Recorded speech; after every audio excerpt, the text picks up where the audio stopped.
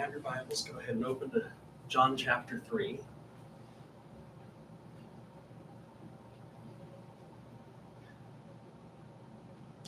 And it reads, "Now a certain man, a Pharisee called Nicodemus, who was a member of the Jewish ruling council, came to Jesus at night and said to him, 'Rabbi, we know that you are a teacher who has come from God, for no one could perform the miraculous signs that you do unless God is with him.'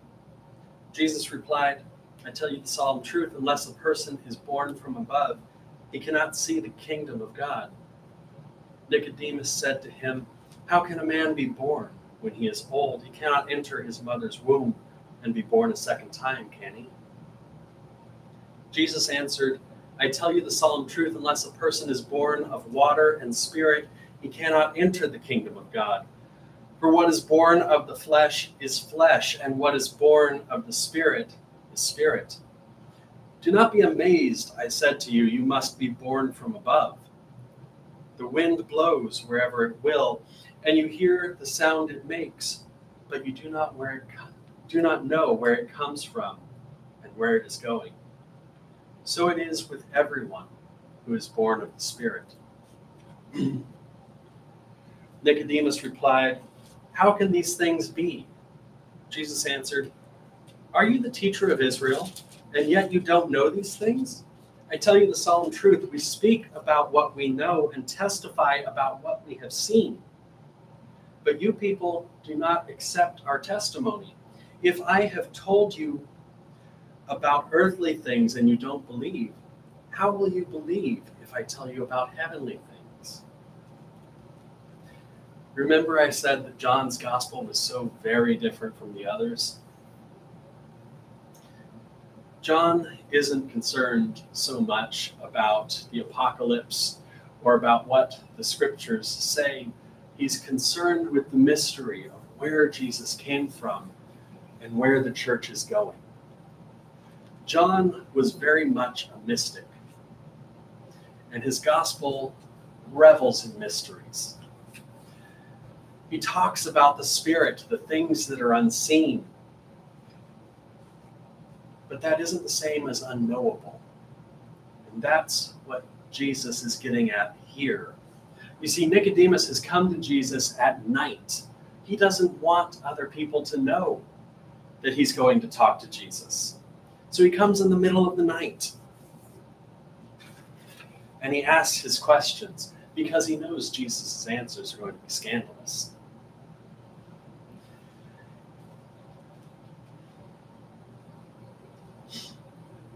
Jesus replies to him with a mystery. What is born of the flesh is flesh, and what is born of the Spirit is spirit.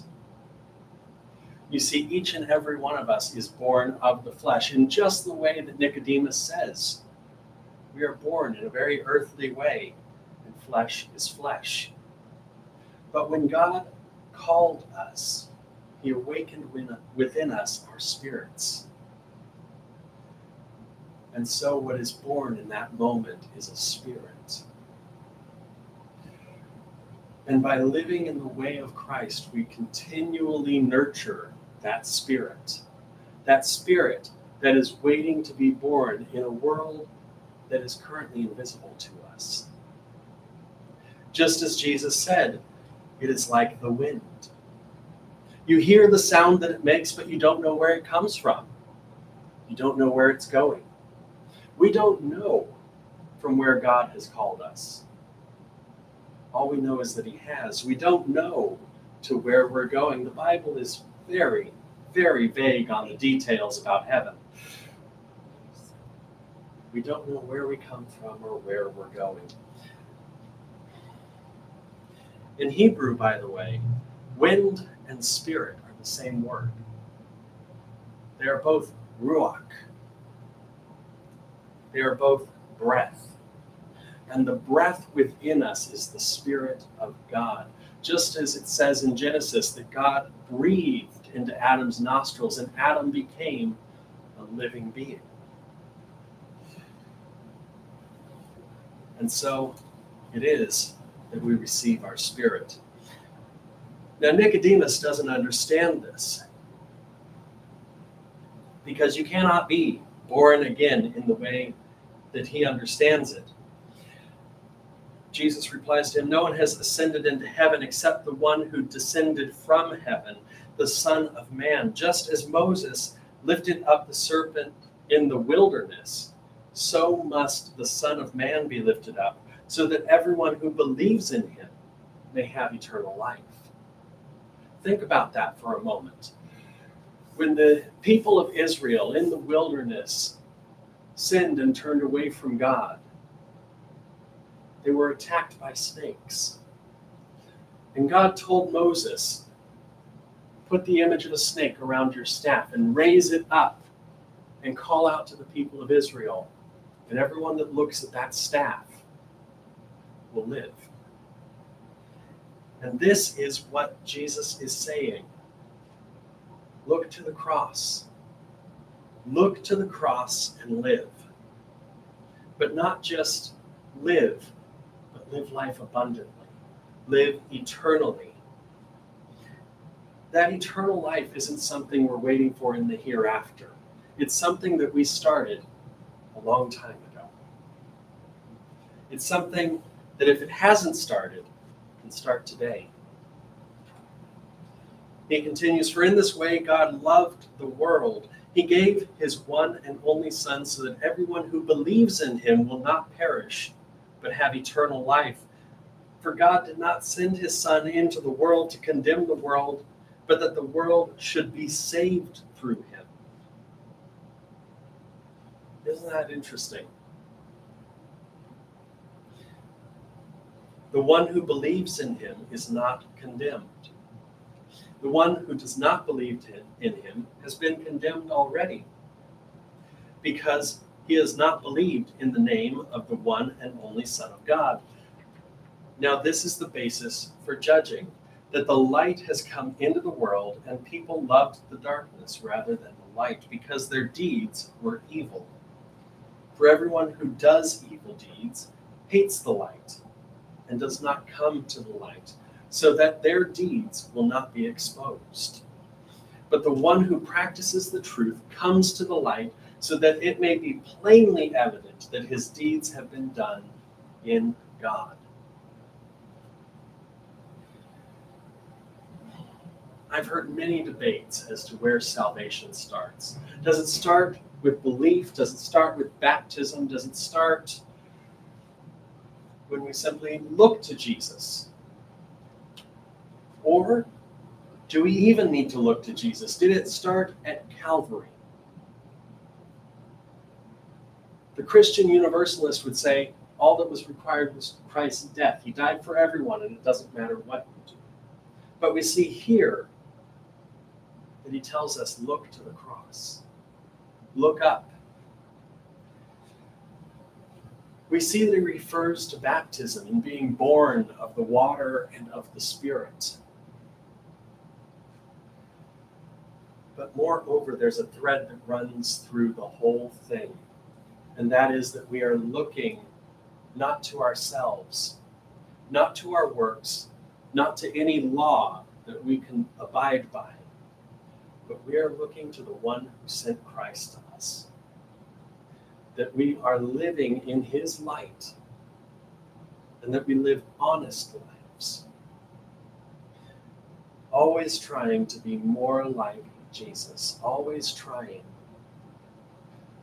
to be more like the one who sent him, and to grow closer to him. If we do this, we have life. Not that life is coming, we have it now. And we will have it eternally. After this, Jesus and his disciples came into Judean territory, and there he spent time with them and was baptizing. John was also baptizing at Aenon near Salim, because water was plentiful there. What does that tell you, by the way? That water was plentiful there. It tells you this was the dry season. Otherwise, water would be plentiful everywhere. And people were coming to him and being baptized, for John had not yet been thrown into prison. Now a dispute came about between some of John's disciples and a certain person concerning ceremonial washing. So they came to John and said to him, "Rabbi, the one who was with you on the other side of the Jordan River, about whom you testified, see, he is baptizing, and everyone is flocking to him." John replied, "No one can receive anything unless it has been given to him from heaven. You yourselves can testify that I said, 'I am not the Christ,' but rather I have been sent before him.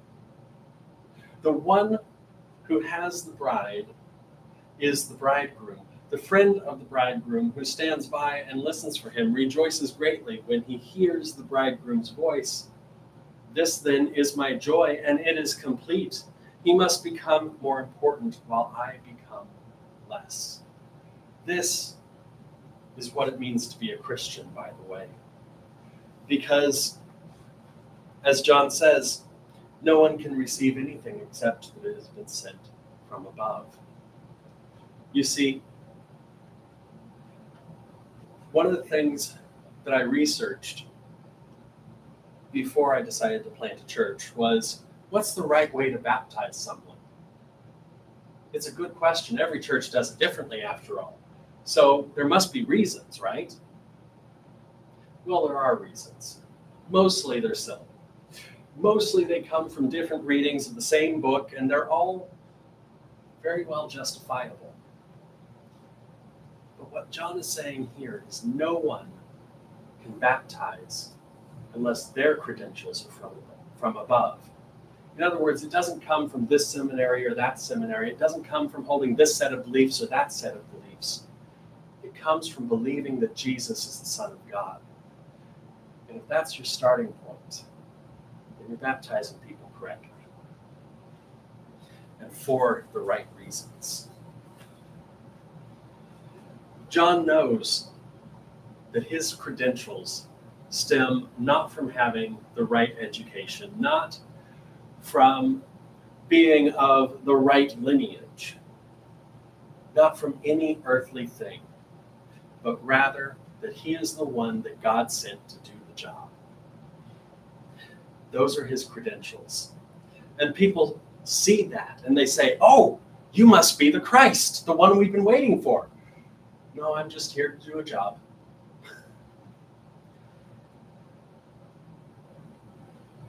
He says, the one who comes from above is superior to all. The one who is from the earth belongs to the earth and speaks about earthly things. The one who comes from heaven is superior to all. He testifies about what he has seen and heard, but no one accepts his testimony. Why don't they accept it? The one who's above. Because they haven't seen and heard anything like it. He comes from above, and so does his testimony. And just like Jesus said to Nicodemus, we testify about what we have seen and heard. So when John comes and testifies about things that are earthly, people understand. They say, "Oh my goodness, this man was sent from God. He's clearly the Messiah." But when Jesus comes and testifies about things that are heavenly, no one understands what he's talking about. His perspective is not theirs. The one who has accepted his testimony has confirmed clearly that God is truthful. For the one whom God has sent speaks the word of God, for he does not give the Spirit sparingly. The Father loves the Son and has placed all things under his authority. The one who believes in the Son has eternal life. The one who rejects the Son will not see life, but God's wrath remains on him. Here we see that people accept John because what he speaks is earthly. But people only accept Jesus because they themselves have been called by God. No one can understand what Jesus has said. No one can understand the gospel or the message within it unless God has already called them. Because the gospel comes from heaven and nothing in this world looks like the gospel. Nothing in this world looks like love your neighbor as yourself. Nothing looks like give everything you have to the poor and come follow me. Nothing looks like that. We live in a world in which we place ourselves first, in which we have to do everything to survive. We must be selfish just to survive. But that isn't the world God has called us to, and we know it. And because we know it, we have been called by God. That's the only reason we can recognize the gospel. The Gospel of John is difficult to read. It's difficult because it means putting our faith in God alone. That God calls us, God sanctifies us, God redeems us. It means that I can talk all day, but I can never change your minds unless God has already started that work. I was thinking about a question all week this week, and that was, if Jesus knew how his words would be used in the future, do you think he'd change them? Do you think if he knew that people would start crusades in his name, would start wars in his name, would justify hate, would justify bigotry in his name, do you think he would have changed his words? I don't think Jesus would have changed the words that forgave the woman caught in adultery. I don't think he would change the words that say, love your neighbor as yourself, or love the Lord your God with all your heart, with all your soul, and with every breath. I don't think he would change the words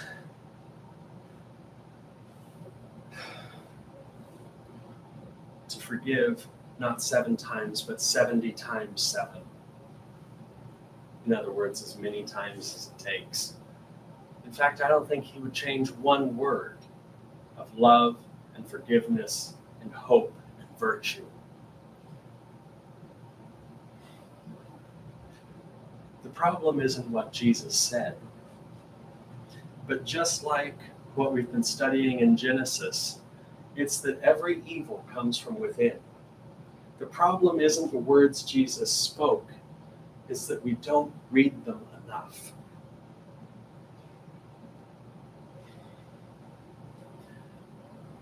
What is flesh is flesh. And for so many centuries, the church, every church, has been flesh. It has been dedicated to the law and the ways of the flesh. And if we're going to survive, if we're going to see eternity, we have to devote ourselves to the way of the Spirit, to the way of Jesus, to love and hope and peace and truth. Because if we devote ourselves to such things, only then will we be born again of the Spirit into eternal life. Amen.